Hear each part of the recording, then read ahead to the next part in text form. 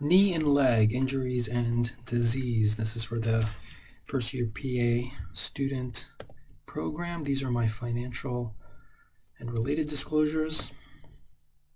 So here are the objectives. Number one, to understand the pathophysiology, assessment, management, and sequela of knee arthritis. Understand the assessment and management of bone injuries of the knee. Understand the assessment and management of cartilage and ligament injuries of the knee, and to understand the assessment and management of tendon injuries and disorders of the knee, right? So 4 main topics I think that you should be aware of and hopefully understand how to clinically assess and evaluate these. So this is right out of the textbook. This is something they have at the beginning, I think, of many of the chapters in the AOS Essentials book.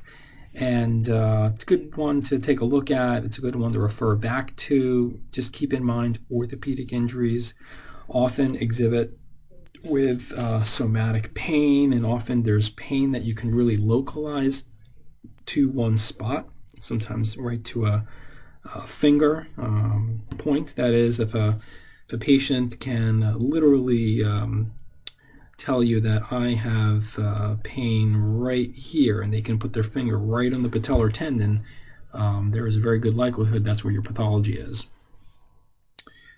So remember your anatomy. So the anatomy is really powerful when it comes to understanding orthopedics, and I know that it's a lot of anatomy. It's hard to keep track of everything like that, but the better you understand the anatomy, the more this is going to make sense. So let's start off with knee arthritis and related disorders. So 3 main things I think you should be aware of. We're only going to cover 2.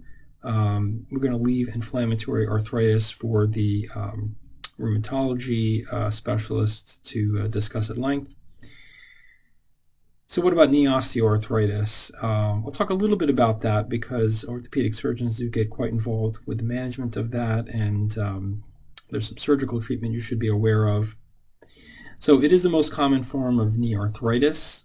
It can occur as primary osteoarthritis or secondary, which could be the result of prior trauma to the articular surface. So maybe you have somebody who injures their knee and rips off a big piece of articular cartilage, or maybe has a fracture that goes into the joint and causes articular cartilage damage, maybe a meniscal tear.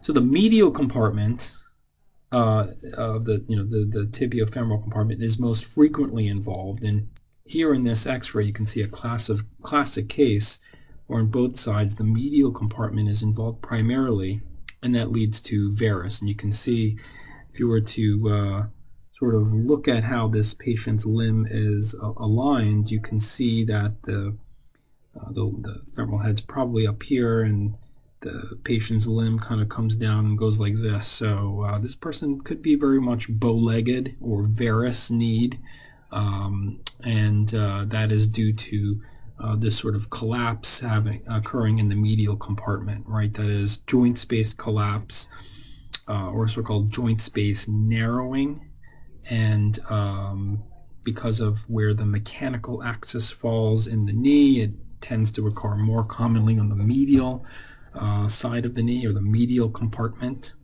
And this is going to exhibit as oftentimes pain primarily on the medial side or in the medial joint line.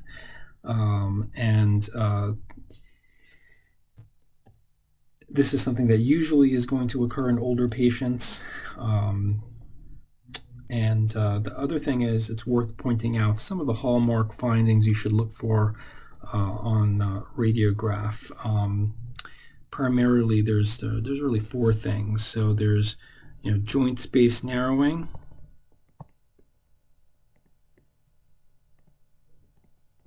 All right, joint space narrowing, subchondral sclerosis.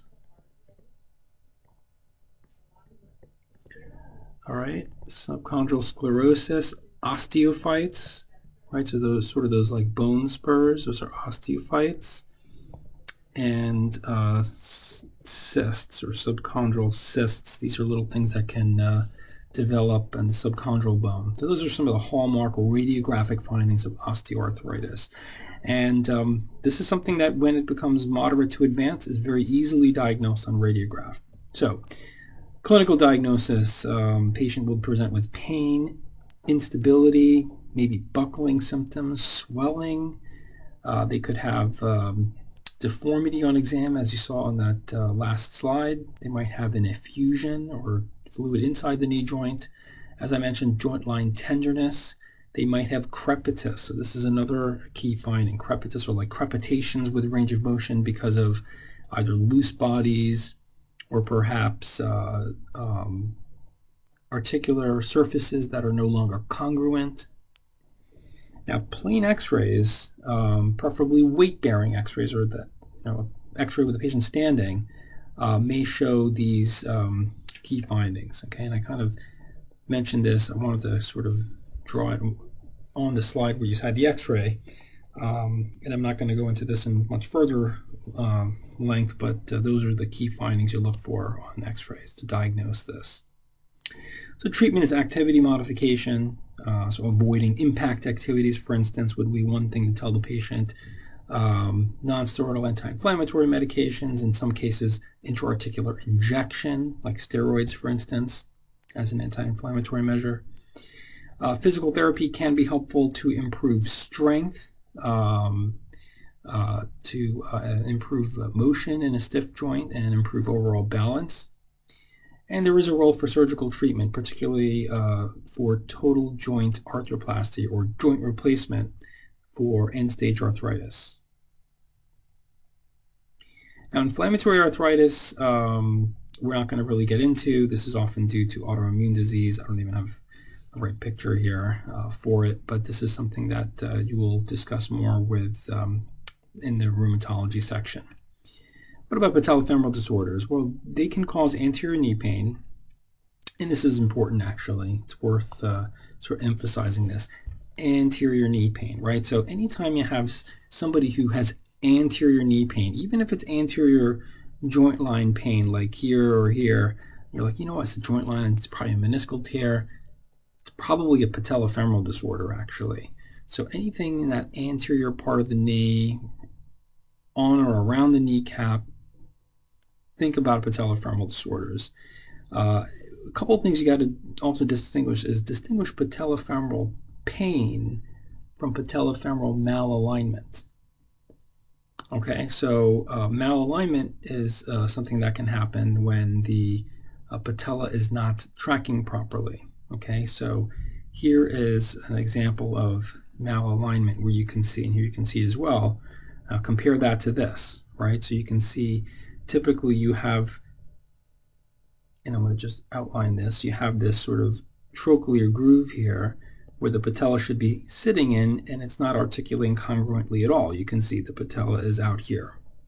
Now contrast that with this, where you have relatively congruent joint. So that could be due to patellofemoral malalignment. And that's something that if you strengthen the muscles on this side or do a surgery to bring the patella over, I'll try to draw that a little bit better, to bring the patella over a little bit, then you may be able to correct the malalignment. So it's two different things. You can just have pain, or you can have some true malalignment. Another thing is, don't call it chondromalacia unless you definitely know this cartilage pathology. A lot of people like to just say anybody with patellofemoral pain has chondromalacia. That may not necessarily be true. Treatment, well, it's usually treated with physical therapy. This is not a case where surgical treatment has a big role, except in malalignment. So in cases of severe malalignment, you may have to consider surgical correction to realign mechanically how the patella tracks in the patellofemoral joint. Okay, but a lot of other cases of patellofemoral pain are not treated surgically, but they're treated with quadriceps strengthening and physical therapy. Sometimes non-steroidal anti-inflammatory medications and similar conservative measures. All right, so I'm going to pause there, and then we'll talk about fractures in the next section. Thanks.